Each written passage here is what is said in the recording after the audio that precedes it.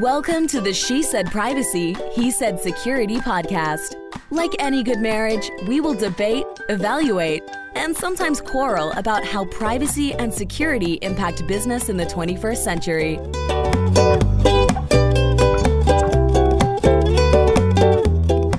Hi, Jody Daniels here. I'm the founder and CEO of Red Clover Advisors, a certified women's privacy consultancy. I'm a privacy consultant and a certified informational privacy professional, and I provide practical privacy advice to overwhelmed companies.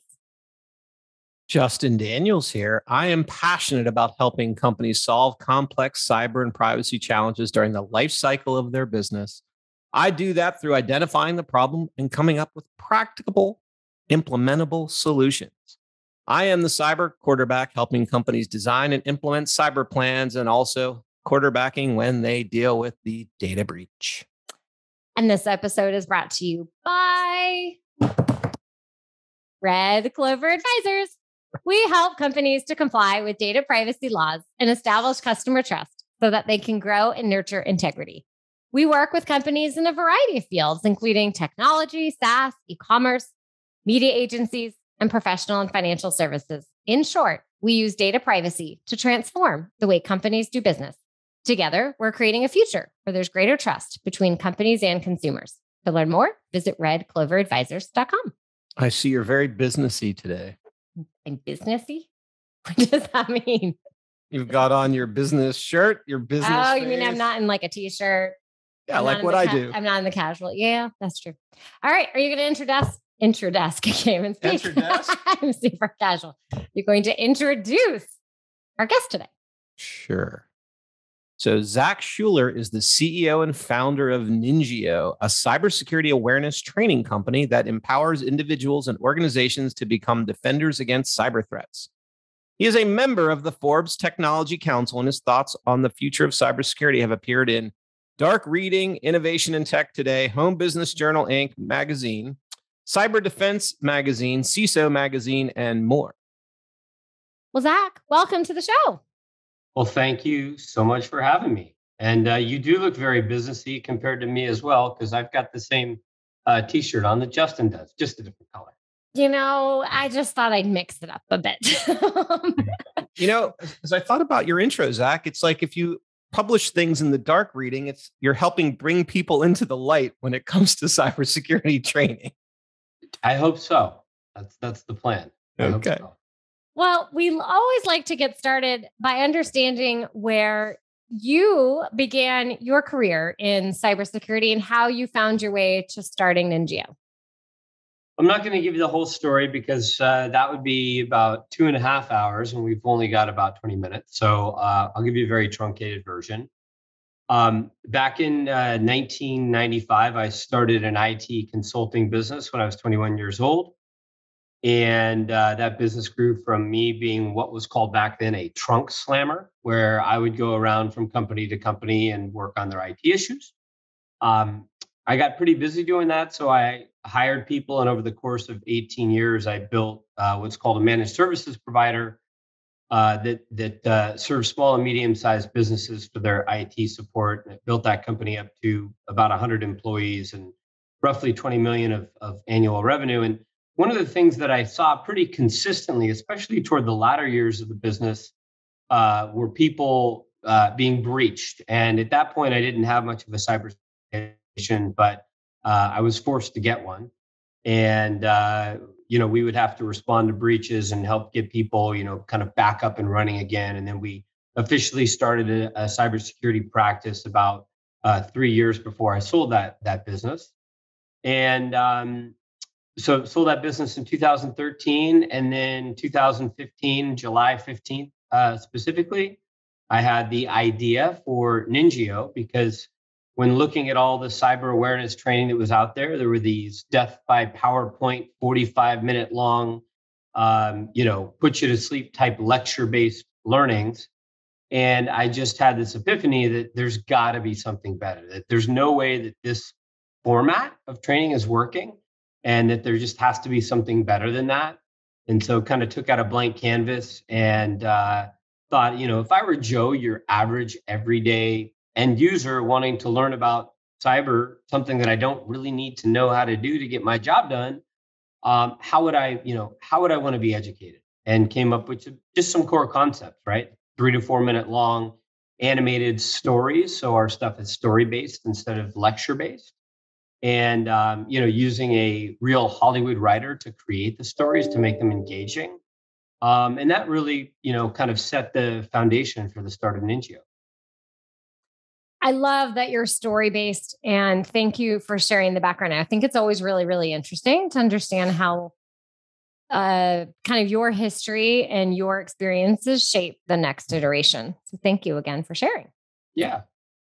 So what can we learn from neuroscience, which is a big part of what NINJIO does, to help people not beat the wink link for cybersecurity?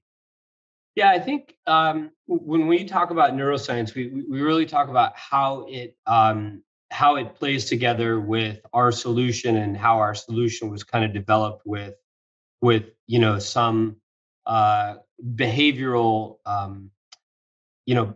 behavioral things in mind as things were getting developed. And so when I think about neuroscience and cybersecurity, I think about the way that people learn, right?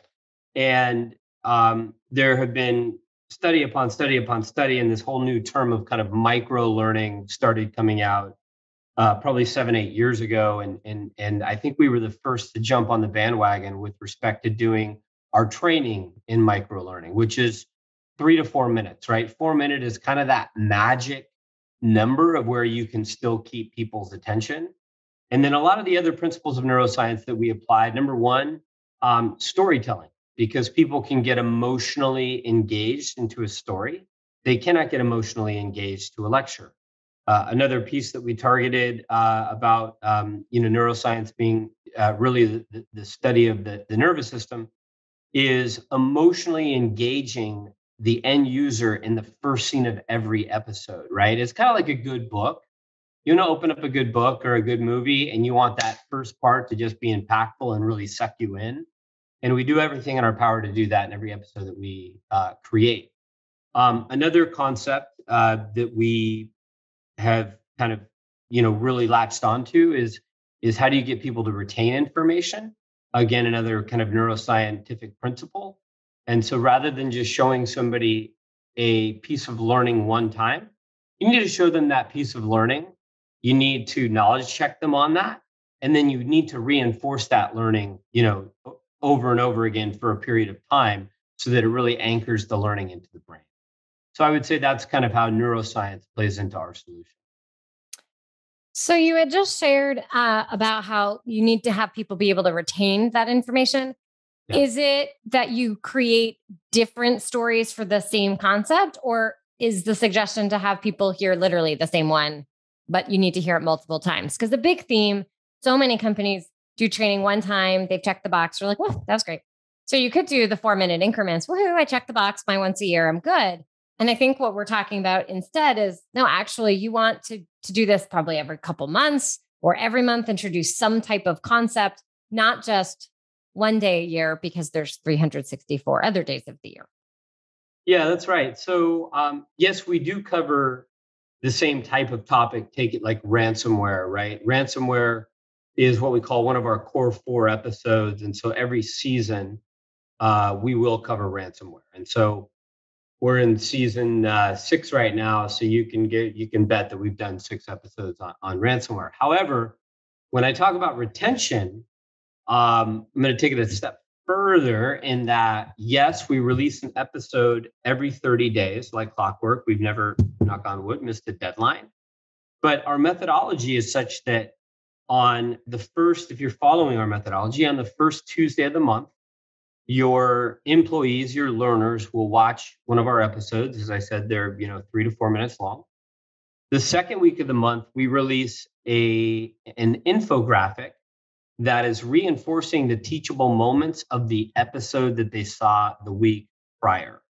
And that can get consumed in about 30 seconds. And it's really critical that the consumption rate of content be very small, especially after they've seen 4 minutes already. And so we have the 30-second infographic that goes out the next week. The week after that, we have what we call an anchoring cartoon, can be consumed in about 10 seconds. And it's just a quick little cartoon, again, reinforcing that teachable moment. And then we provide our clients with a wealth of other assets, things like lock screens. So when you lock your computer, you see the characters that were in our episode for that particular month and the teachable takeaways that are associated with that. We've got posters, we've got just all sorts of different collateral that really help reinforce that message of whatever that message might be throughout that particular month. So we're very thematic throughout a month, and we really want to pound those teachable takeaways into our learners' heads. Sounds like if they had the Ted Lasso episodes with cybersecurity, they'd have you in a second. They would. They talk on that. I don't know if you watch that show, but they include privacy and security a fair amount. It's really interesting. They really do. But I guess, to build on this topic is it sounds like these characters and the episodes, and you're kind of telling a story. Is that really what stands out about NINJIO training? Because I've had training at my job and it literally can put me to sleep, and it's by one of the largest players in the space. So talk a little bit more about that. Yeah, sure. Thank you. Yes, it is the competitive differentiator, and I'll go a little deeper into that. But I want to explain, because Justin brought this up, there are companies in the industry, and this industry is growing with companies almost by the day. And there are companies in the industry that take what we call a phishing first approach. And so simulated phishing, for the audience that might not know, is where the company will actually send out a fake phishing email to see how many of its employees actually take the bait and click on the email. When you click on the email, it doesn't do the business any harm. It just says, oh, you took the bait, you clicked on the email, and then there's a bunch of different actions that can happen after that, depending upon kind of the company's approach. And so a lot of our competitors, or let's just say that the 800-pound gorillas in the industry, they have a phishing first mentality where they will, and we call that testing, where they're going to phish the employees first and train them second. We say, well, when you go to college, when you walk in the door on the first day, you don't take a test of your, biology course, right? You learn for a couple of weeks and then you take the test after that. And so we have very much a content first and education first approach, where we want to train people on the threats that they're going to face. And then we will run our simulated phishing campaigns after the training has been done. And so being a content first company, we get hyper focused on the content, the quality of the content. Our writer is a former writer for CSI New York and Hawaii Five-0. Every episode since the end of season 5 features a celebrity actor. And so we've had John Lovitz on a whole number of our episodes, Robert Davi, Stacy Keach, lots of famous celebrity voice actors are within each one of our episodes. And, to this day, from a content perspective, we are still kind of known as the kings of content in the industry. And that's really our differentiator and what we like to lead with. So what do you think are some of the big challenges that companies face in getting people to absorb, retain, and even take or sign up for training? There are a multitude of challenges. Number one is Justin so adequately pointed out, he's taken training before that puts people to sleep. Nobody wants to take training that's going to put you to sleep. And if that's the case, you're kind of going to do everything that you can in order to avoid that training. So from a company perspective, number one, you really need to make training mandatory. The biggest reason why people don't take it is because it's not engaging. They feel like it's a waste of time. They feel like they're not learning anything from it. And so everything that we have done has been to combat that argument, right? And we don't want it to be like this massive chore for you to have to do even once a year, sit down for 45 minutes and go through this. We certainly don't want people taking training where the training is running and it's on one side of the screen. We've got these big screens now. So you can read the training on one side put your Outlook up on the other side. Work. Training's going on. Oh, all of a sudden they're asking me a question. Let me take a good guess. Click. Right. So we're trying to avoid all that and keep people engaged. And what I can tell you unequivocally, beyond a shadow of a doubt, engagement is the number one thing that a company needs to focus on, is getting their employees engaged in the training. And our solution, we do everything on our power to make that as easy as possible for our clients. Makes sense. Curious on that topic. Yeah. Do you find in the situations where people are really engaged, how does the messaging from the C-suite come into play when you're trying to deploy your training? So important. Such a great question. The C-suite in most organizations, you've got, most organizations of say 500 people or greater, you've got a chief information security officer, CISO, CSO, whatever the acronym is you want to call that person. Most of the time when training is released, it's coming either from the CISO or from the office of the CISO. Now, where we have been uber successful is when the CISO has gone to the CEO and said, we're signing up for this training, or maybe the CEO blesses the training if they're small enough, whatever.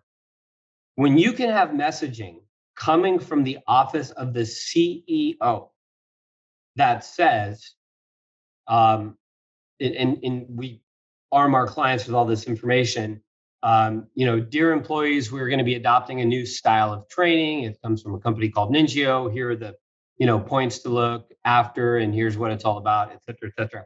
If that introduction comes from the C-suite, and not only that, but you've had the entire C-suite, comes from the CEO, and you've had the entire C-suite prior to that messaging bought into the solution so that they and their departments can also push out messaging that really stresses, the importance of security awareness training, that's when you're going to end up with the best result. People are sick and tired of just getting emails from the cybersecurity department about training, or from the CISO, about training, or whatever it is.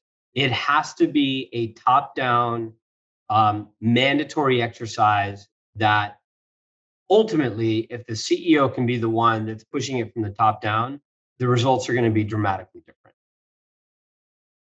I'm glad you made that point, because I deal with a lot of companies at that C-suite level. And if they don't buy into any of this, it's dead on arrival. So I really appreciate you making the point about why the C-suite buy in. It'd be even great if they had a video watching the CEO do the training, him or herself. That would even be better. But that's a good idea. We might work that into our onboarding process. Maybe give the CEO the voice of like Stacy Keach or somebody. Did that too. Yeah. Anyway. People do love watching their leaders do things that they don't expect them to do. So if they're able to be in a character, it puts them in a different place, almost more equal. So they have the respect of the position, but then it's, oh, wow, you're just a person like me. You can be silly or interesting, or like you're who, what, and then they'll connect. Yeah. Build the CEO as one of the characters in the story. That would be awesome. Anyway. Yeah. Oh, you guys are giving me some ideas as we're sitting here. Glad to help.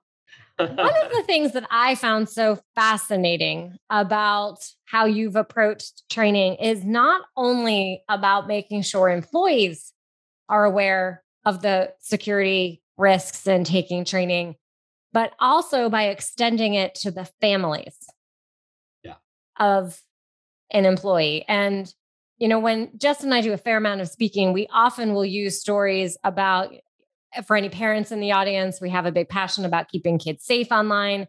And we'll use stories like that to try and help, or even just a personal story, because then when the person realizes it in their personal life, they're a little bit more encouraged and willing to apply it at work. Can you share a little bit more about the philosophy and kind of what you do around that education to the whole family and not just to the employee? Yeah, 100%. So back in 2017, I was on a call with our Gartner analyst at the time, a gal by the name of Joanna Heisman. And she, in no uncertain terms, said, Zach, you are the only provider that produces content that can equally apply to people at home as it can at work, right? We get ransomware at home, we get ransomware at work, we get phished at home, we get phished at work, etc. So not really having a motivation to monetize the consumer, that wasn't, really part of our plan. We decided to create this program called Friends and Family Use Rights. And so essentially what happens is the first Thursday of the month, the family members that the employee signs up will get the same NINJIO episode that the employee got a couple days prior to that. And now this is where neuroscience really starts to come into play, or it might even not be called neuroscience at this point, but we call this going up beyond behavioral change, because what the end goal is to get the entire family educated on the same topic, and then to get them sitting around the dinner table and having a conversation about that. And once the employee at the company knows that they're sharing the education that they learned with their family and protecting their family, they have this epiphany of like, oh, it's not just the company forcing training down my throat. They now view it as a 4-minute break out of their workday, or more importantly, a benefit, an employee benefit that they're given that crosses over to the family. They naturally now become the subject matter expert of cyber within the family. And this creates this really strong personal connection between the employee and cybersecurity awareness, believe it or not. The end result of that is they go back to the organization and they are that much more aware. Their radar is that much more up, because now they've taken this, they've gotten this personal connection to awareness training. And so not only have we changed employee behavior, we've done what we've changed their digital security identity. And if you'll allow me one more minute to kind of explain that. When you, and I'll ask a question here, if you take your car and you drive into a busy parking lot at Costco, I'm assuming you have Costco's where you are, right? And you get out of the car, what's the first thing that you do? I lock it. I'm going to take all my things with me. There you go. You lock it. And do you have to remember to pull out your key and hit the button to lock the car? I'm assuming you don't have a Tesla, which we just walk out and it locks by itself. But you really don't have to remember to lock the car, right? It's like just ingrained. Like you reach out into your pocket, boom, hit the thing instinctually. When you leave for work in the morning from home, if you're, not working from home like we all are, but let's just pretend that you leave your home for vacation, you lock the front door. It's like, you don't really have to think about it. It's just kind of a natural habit. So what we're hoping, and not hoping, but what's happening is, as a result of employees getting so engaged in cybersecurity awareness and bringing their family into it, is we're reshaping their identity. We're reshaping a little bit about who they are. And so when they get an email that has a phishing link in the email, most people's natural instinct, because this is how we've been groomed over the last 15 years since there's been links in email, is to click on the email, right? That's the instinct of most people, is to click on the link in the email. Well, what we're doing is we're taking people from, and that's being curious, we're taking people from being curious to what I call cautiously skeptical, right? And so we don't want everybody running around and ever clicking on links, because a lot of times, most of the time, links are good and they provide information on the back end of it. But we really want people to scrutinize those links, and the identity change that happens throughout our processes is really critical in getting people to not just instinctually want to click on a link, but they want to, be cautiously skeptical of that link, if that makes sense. It does. And by bringing it home, you're not only furthering that chain that we just talked about, you're also educating the younger generation on what to be looking for. And our poor kids, whether they like it or not, get a daily training on privacy and security topics, to the tune that our little one wrote a whole story about data breaches the other day as her fun pastime. So the kids are listening, people. They are listening to what you are saying. And that's a good thing. We could just get the husbands to start listening. I know. Yeah. You know what? We're going to have a conversation. It's going to be bonus training. Nice. Well, maybe with the right incentives, that will work. Anyway, changing gears a little bit. Can you share with us what your best personal cyber tip is from all of your years in cybersecurity and IT as well? My best tip. My best tip would be to watch your NINJIO videos as they are released, take them in, and then take in the reinforcement material. I guess that's too self-promoting, but let me think about my best tip. I think my number one tip is to hackers are social engineers. They prey on what they can find out about us on the internet, which in my case is quite a bit. My number one tip would be scrutinize everybody that follows you on Facebook. If you don't know them, don't let them follow you. Make sure that all your posts are private, both on Facebook and on Instagram and on, you can't make private posts, I guess, really on TikTok.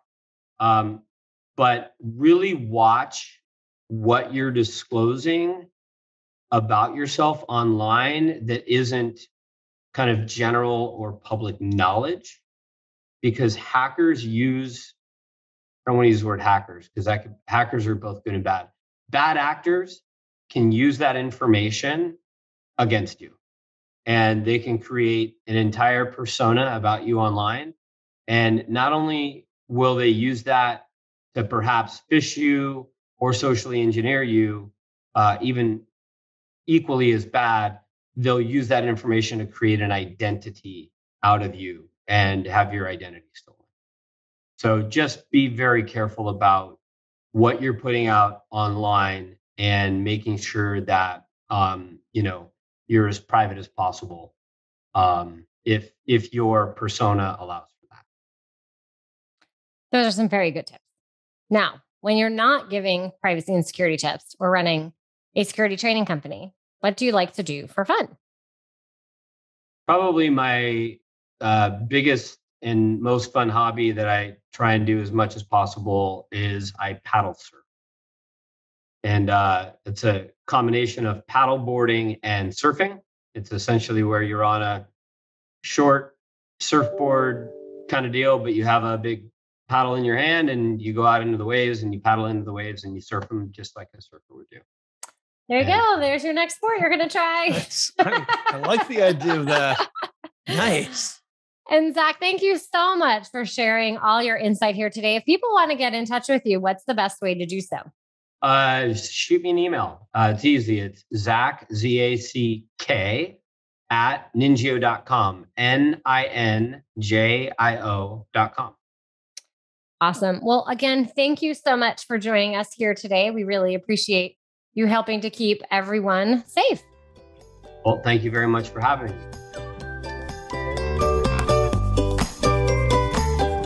Thanks for listening to the She Said Privacy, He Said Security podcast. If you haven't already, be sure to click subscribe to get future episodes and check us out on LinkedIn. See you next time.